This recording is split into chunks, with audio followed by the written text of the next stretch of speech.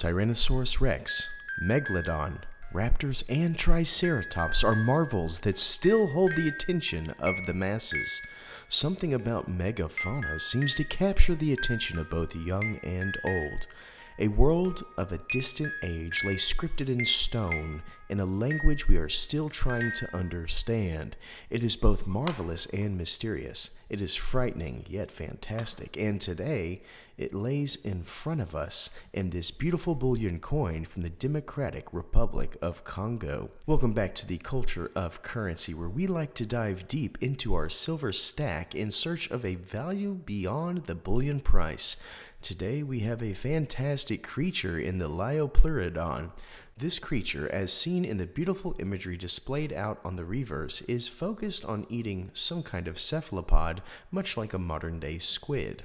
We see also an ichthyosaur of some type in the distance. It is a fantastic image. The Liopleurodon is not a fish, but is actually a marine reptile. In fact, most of the monsters of the sea of old would have been reptiles who would have to rise to the surface to take in air. Many popular varieties would include plesiosaurs, ichthyosaurs, elasmosaurs, and yes, mosasaurs, which were popularized in the Jurassic World franchise.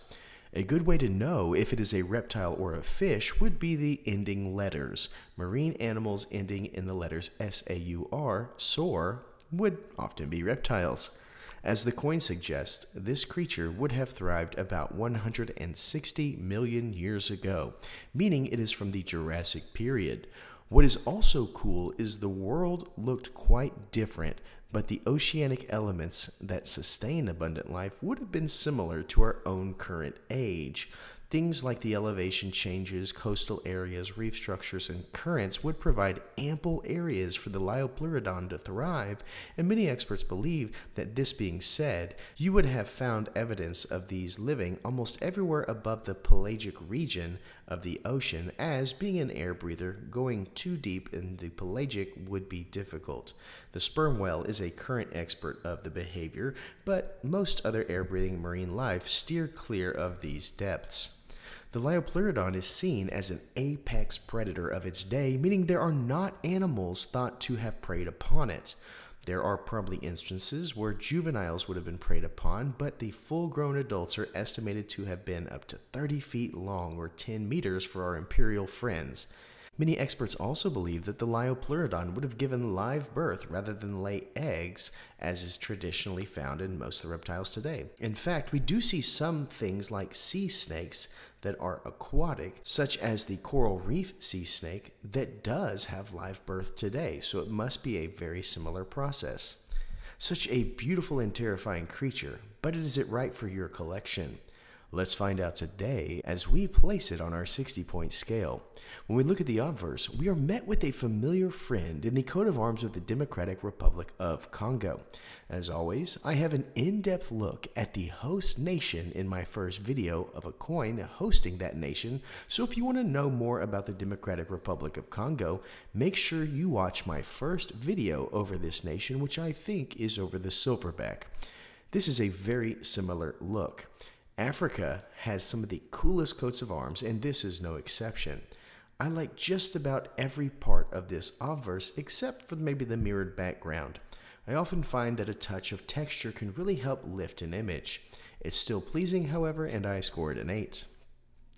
Now when we move to the reverse, we have the Liopleurodon actively hunting a cephalopod of some type, while the ichthyosaur in the background is observing and probably thanking the Liopleurodon for not eating him instead. This is very accurate, as my research indicates that fossilized beaks and shells of these cephalopods have been found in Liopleurodon's stony remains. I love the movement of the water, as well as the coral structure in the foreground.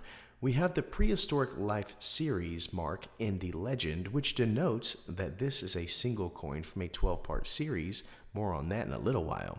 We also see in a rather small font the name of our beast, as well as the estimated range of life on Earth, placing it in the Jurassic period.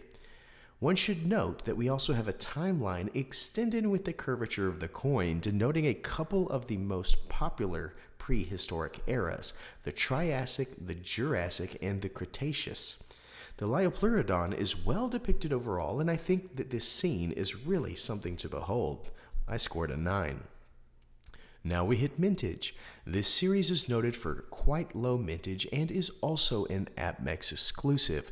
So if you want this or any other coin from this fantastic series, I would check APMEX first, as that is the only place to get them fresh. However, you might get lucky on a secondary website like eBay. The mintage for this beautiful coin is capped at 10,000, which is quite low, and scores a 9. By the way, as of the filming of this video, there are still some of these available, so get yours as soon as possible. Cultural significance is our next area to take a look at. I find the subject matter, like dinosaurs, transcend many of the other standard cultural boundaries, as well with the movement of continents over time and changes that happened over millennia. Many of the amazing animals of the past really belong to us all rather than certain nations. This coin hosts a story for all of us. Plus, the Liopleurodon, being aquatic, could be found around most all land masses, therefore it scores a 10. Now for collectability. Dinosaurs are one of the most popular genres of developing minds.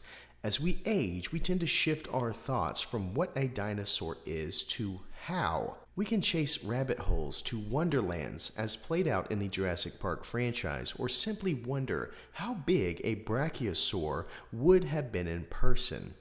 But either way, the idea of the dinosaur does not fade. Though the Liopleurodon does not hold the status of a T-Rex, it is still one that can give you the chills if you are ever sailing in the open ocean. This paired with the series and mintage makes it even more valuable, though it being an APMEX exclusive may blind it to many potential buyers, unless of course they're watching my channel or they visit the website. They are likely not to know about this coin unless they do those two things, so I scored an 8. Our last category is uniqueness. This is a unique creature.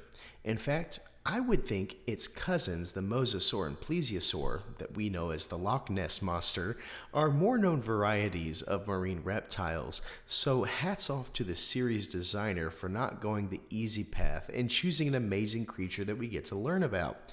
This is a very unique bullion coin, as I only found one coin ever having it.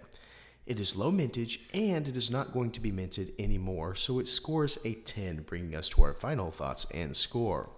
The Liopleurodon lurks past the line at an elite 54 out of 60, meaning this is a fantastic and elite coin for any and all collectors. It passes the test with flying colors, and in fact, in more ways than I was anticipating. I have a feeling that this will be a coin that will cruise continually in value over time, and I'm excited to track it over time and bring you our findings. Thank you so much for watching, and as always, please remember to stay classy and current with the culture of currency.